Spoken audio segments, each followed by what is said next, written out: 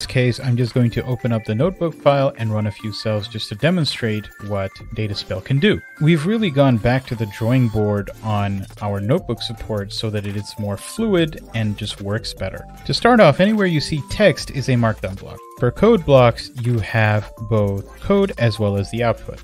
In other words, it works exactly the way you'd expect a Jupyter notebook to work, but with all the awesome PyCharm features as well. For example, here, when we select read CSV, we also get the auto import for pandas. We also see code completion for files in read CSV.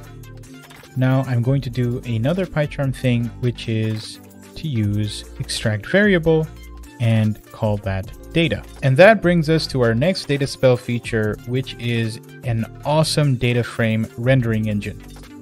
So once this is loaded, we'll be able to see the data frame and we can scroll down it and sideways, all the good stuff that you'd expect. But to add to that, you can open up this data frame in a new tab as well. Now, going back to the notebook itself, we can keep running the different cells by pressing Shift-Enter. You'll notice that all of this is running in the background. It's managed. The Jupyter Notebook is run by DataSpell.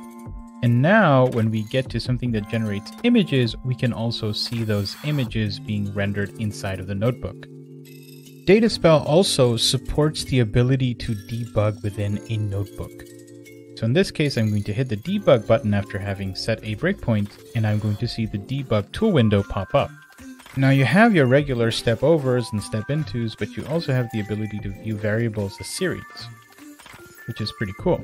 You also have the ability to evaluate any expression and add that as a watch.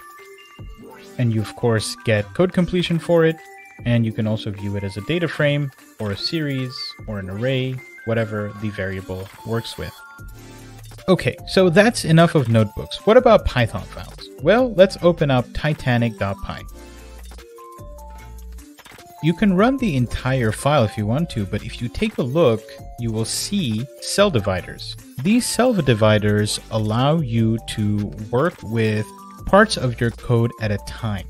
And you can see that they have a special icon next to them as well. So we're just going to execute that particular block, and we're going to see it show up in the console.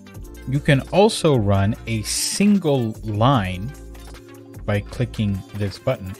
You can also run only what you select. So here, if I just select data and click it again, I can see that only the data frame is showing up. And yes, the data frame is rendered very nicely inside of the console as well.